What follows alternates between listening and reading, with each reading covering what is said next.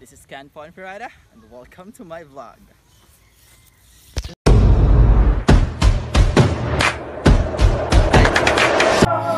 Hey guys, this is Ken Ponferrada, your fitness buddy. Today, I'm going to discuss the three principles of training: reversibility, rest, and adaptation. Reversibility is another way of stating the principle of disuse. The sudden stop of applying a particular exercise like running 5 miles or bench pressing 150 pounds 10 times will lose the ability to successfully complete that exercise.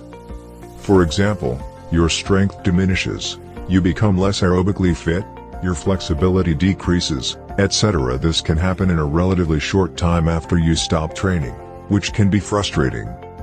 That is why all sports coaches ask their athletes to stay active in the off-season.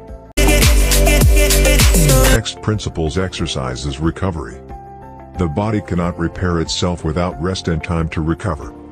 Recovery can be improved in a variety of ways, such as effective nutrition and hydration, light aerobic exercise and stretching sessions. Examples of active recovery exercises include 1. Swimming. Next is Tai Chi or yoga. Yoga. A gentle yoga flow can help to open up tight areas of your body, increase flexibility and promote blood flow so your muscle tissue is nourished. Other example is walking or jogging. Adaptation refers to the body's ability to adjust to increase or decrease physical demands.